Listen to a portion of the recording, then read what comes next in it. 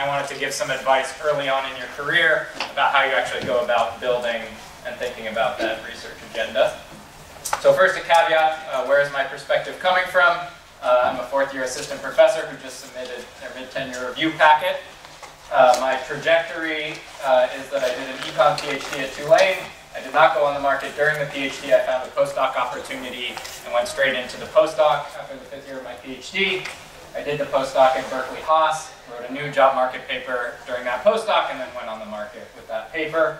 And now I'm an assistant professor at Kellogg at Northwestern.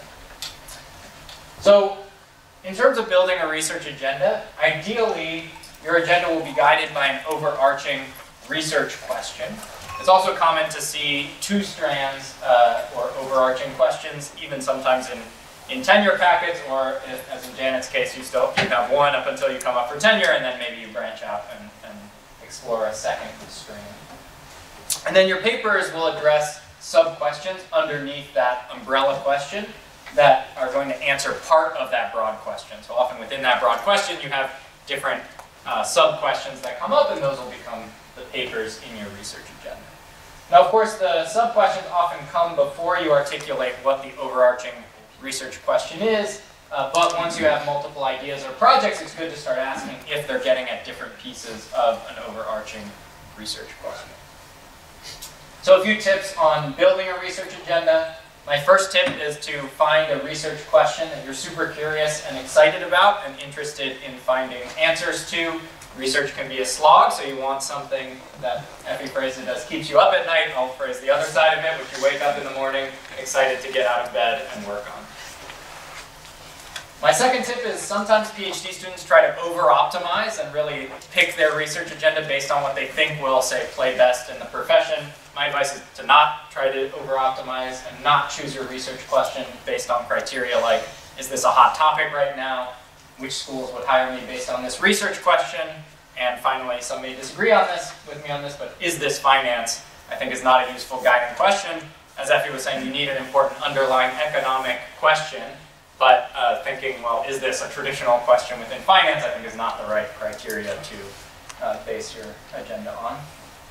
And then third, if you follow the first tip, once you get started on one paper and get feedback on it, the idea, so Ahmed emphasized the importance of getting feedback. Once you start getting feedback on that first paper, the ideas for future papers will come, because some question will come up as you're working on that first project that you think, oh, no one's really answered this question in the literature. Okay, now I have a second question to look at. So you probably all know some people, maybe some of you are this person who had tons of ideas in grad school. They were the idea people. I was not an idea person.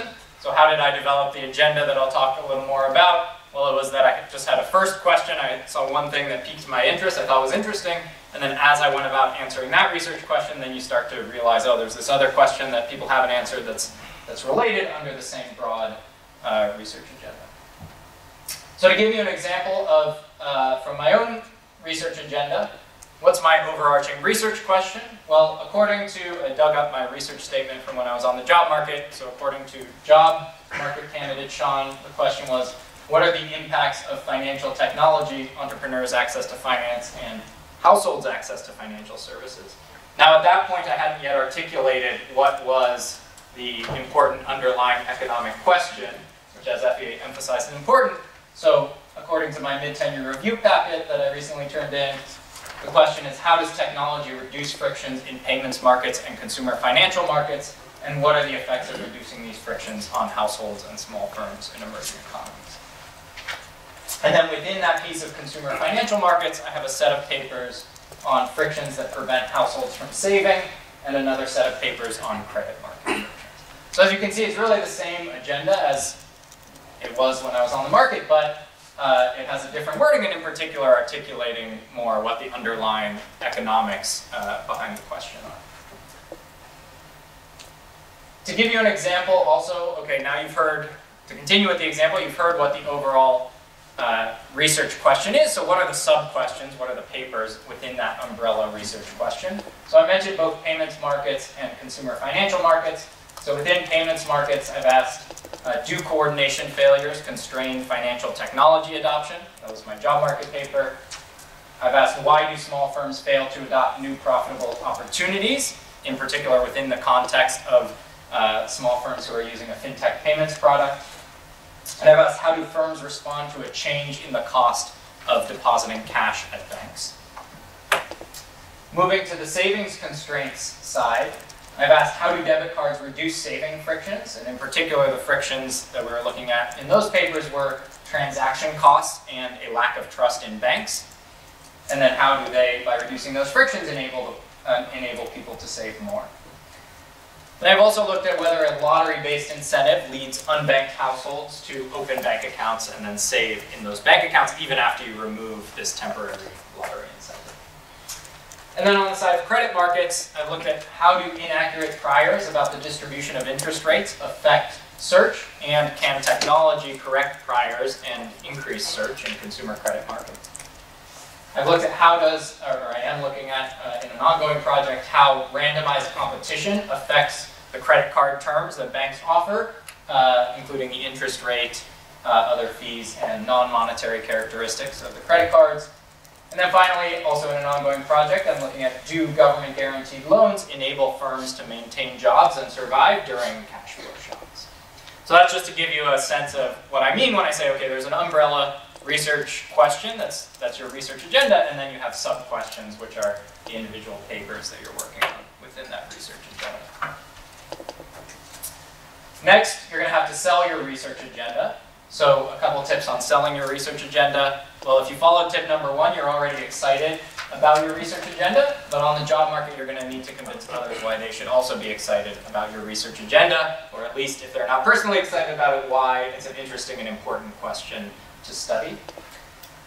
A tip on this that's also a bit more in the nitty-gritty for those of you preparing for the job market right now. I think for any paper within your research agenda, you should be able to describe what you do and what is the research question, what you find, why it's important, and how you do it, which is identification strategy, data. This is some advice I got before the market. And in particular, I recommend that when you're preparing that first round interview spiel, your kind of 4 to 5 minute initial elevator pitch addresses these 4 points. And then you also, of course, addressing, the first point is even the first part of the elevator pitch, and then say the first 2 is the first couple of minutes of that elevator pitch. So that way, within the first 4 to 5 minutes, if you haven't gotten interrupted with questions, you've already covered the really important pieces of your paper. Some additional advice, moving a bit beyond the research agenda. What are some useful traits, I think, that are useful to have as you develop your research career? One is curiosity, kind of a nagging desire to learn about the world and the topic that interests you, and that's thus your research agenda. Resilience, so there are a lot of setbacks in research. Keep pushing through those setbacks. Expect rejections. Don't be fazed by rejections. A useful piece of advice I got from an advisor was once you submit your job market paper after the market, expect it to get rejected the first place you submit it.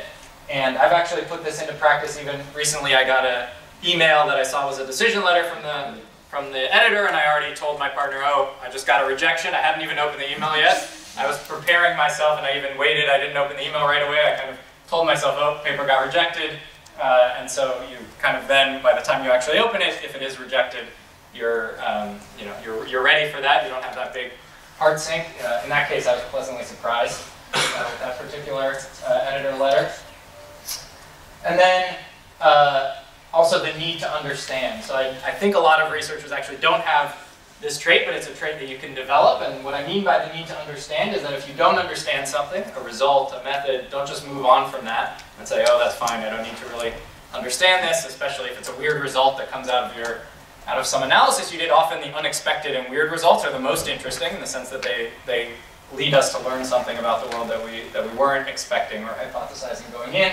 So keep digging until you do understand it. Also, following up on what Amit said, get broad feedback. Talk to many people about your research agenda and job market paper to get feedback.